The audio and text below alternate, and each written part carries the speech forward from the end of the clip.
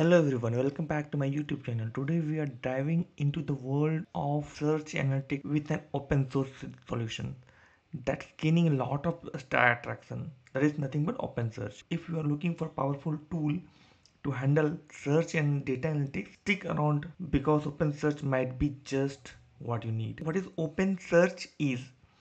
OpenSearch is an open source search and analytics suite born from a fork of Elasticsearch. It was developed by AWS and offers a powerful, scalable, and flexible solution for searching and analyzing data. Whether you are dealing with log data, full text speech, or complex analytics, OpenSearch can handle it. So without wasting time, we will log into AWS console and I will show you how you can configure AWS OpenSearch service. So let me configure my AWS OpenSearch. So I logged into AWS console here and I will search for OpenSearch. Here you have to create the domain. So let me create it. Right now you can see there is nothing is there. So create domain and I will keep name as Delta Frog. If you go for easy create, then it will create quickly, but internally it will run multi-AZ and some other by default configurations. If you see here, we have to use 3AZ and data node will be 6 R6G and this 300 GB. So and also the two active node and one standby node. So here we are doing it for our practice purpose and we have to explore the open source. So we don't need this much configurations. And if you configure with the easy create, it may terminate your free tiers and it will cost you. So if you go here, right now my billing is 0. So I'm telling you with the minimal cost how we can learn OpenSearch using AWS. So for that purpose we have to choose standard create and here we'll go for dev and test and domain with standby. No, I don't need domain with standby. I just need one AZ. Okay, one availability zone. So it will suppress our charge.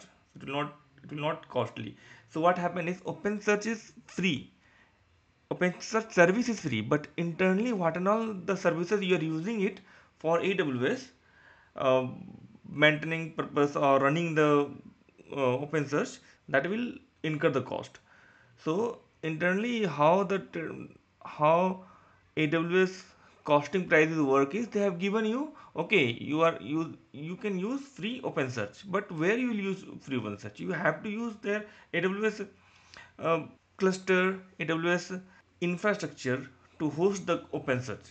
So for the hosting the OpenSearch in AWS infrastructure, you have to pay. So we are just here to learn it and we are just doing the POC here. So we are not running the company. So I will suggest you when you are doing it, you are doing it for your purpose, you select only one AZ. Okay, and version let it be latest and instance family search for T2 means general purpose. Okay, and in the general purpose you will get small. Okay, just choose this one because this is less costly. Okay, and here the node 3 node and all, okay, that is fine. So reduce the node to 1. Okay, and EBS, that is fine. General purpose, okay, and then here 100 GB. Why you need 100 GB? Just take 11 GB because minimum is 10 GB, or you take 20 GB, 15 GB, fine. Okay, total input output, let it be default, or this also you can, this is minimum only. Okay, so enable endpoint that I don't need. This is VPC access, so VPC is recommended, but I will go for public access. Okay, and then you can go for IPv dual stack or IPv4, anything's fine. Okay, now how you want to access your open search cluster from outside?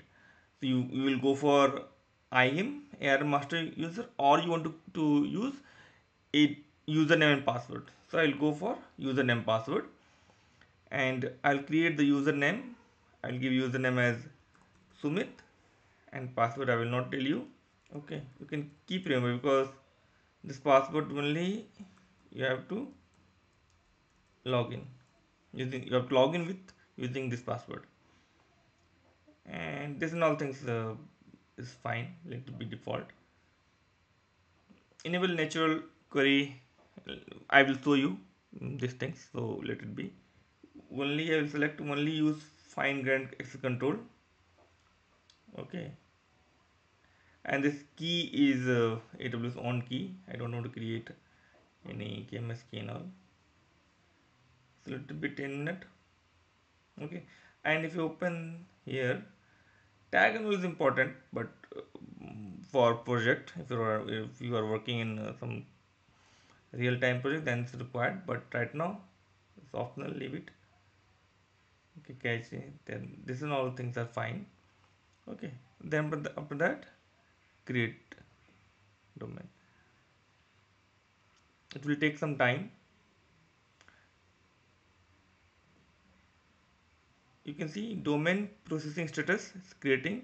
Configuration change status, this is also initializing. Once it will create, I will come back and we will log into OpenSearch dashboard. So now you can see this is active.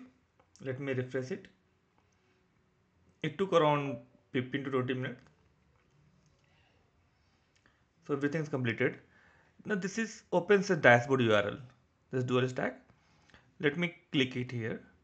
So dashboard is open. It is loading the OpenSearch dashboard. Remember the username password. My username is Sumit. So if you are getting error while blogging, or sometime if you feel that your URL is not opening, you can go to in the cluster setting, and you can go to security. Actually there is some IAM role here. Okay, here you can see here whether it is deny or allow. If it is deny, make it allow.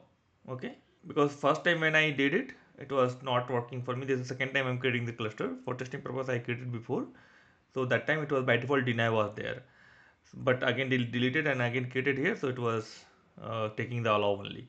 So that's why I'm just telling you, if you are facing issue while opening the URL, you can come here and make it